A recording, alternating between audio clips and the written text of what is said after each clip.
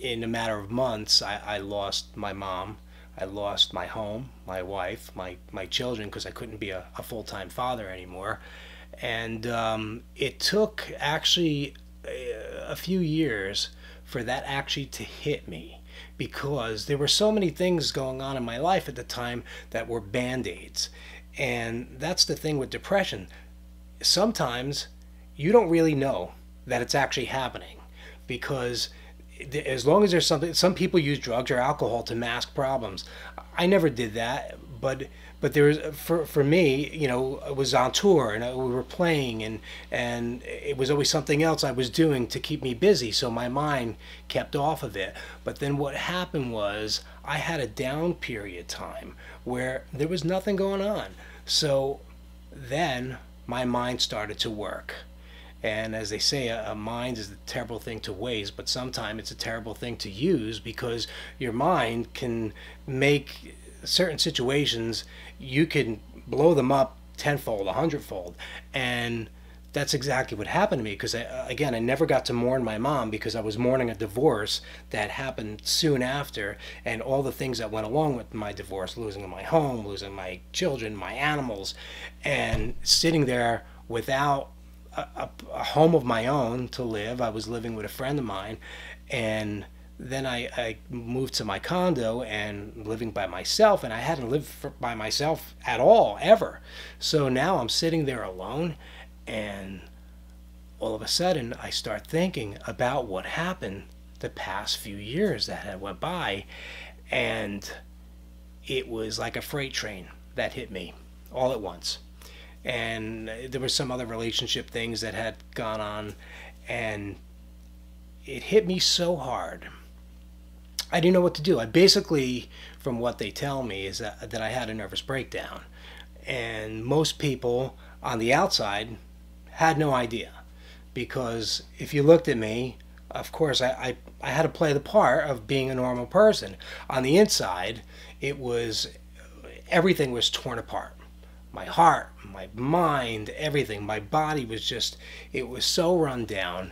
And, you know, I felt like I had electricity pulsating in my body constantly.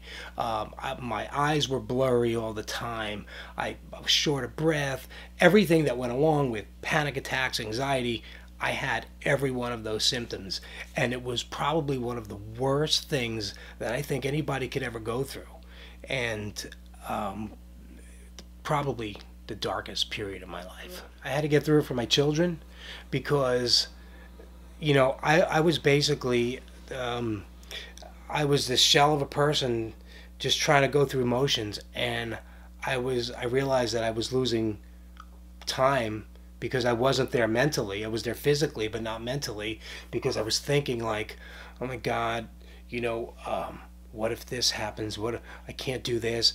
And I became, like I said, that dark cloud was inside me. It was, and just going through the motions is not, you're not living. And I knew I had to get through it because of them.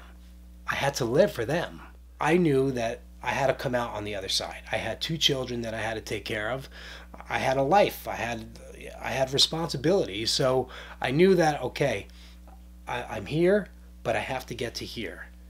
And things that, just people being there, they didn't have to do a damn thing. It wasn't about them giving you something, taking you somewhere. It was just them there to listen to you. And you knew that there was a sounding board, but it basically was me sounding off to them. And they just took it in. And I think for them, I think it gave them an awareness too of what could happen to them. The people that really can get you through things are the ones that you can connect with. And that's what really got me through. It was not turning to a liquor bottle, you know, a bunch of drugs. It was actually coming to terms with what I had to come to terms with, knowing that, look, this is what it was, this is what it is, and you have to see yourself through it. And as I told you, it took until I turned 50 in 2014 to realize that I have more years behind me than I do ahead of me. So I try to think of it as, you know what, you got to throw those fears out, because they probably won't come to reality anyway. And you get one shot to do this life in, and make the best of it, because if you don't, nobody else will for you. I mean, I hate to say you're not alone, but that's really the truth. You're not alone, because you can look at me or you or anybody else and think that, well, these people got it all together. Well, that's not always the case. I mean, because there's always something going on in someone's life. Always. Sorry, it's just the way it is. Nobody is completely happy. Everybody gets blessings. Everybody has a multitude of blessings, and sometimes when you're in that dark spot, you can't see them. You can't see them. You know what? It's the simple thing of waking up, because you wake up and you go, you know what? I got another shot. I got a new chance today. Today's a new day.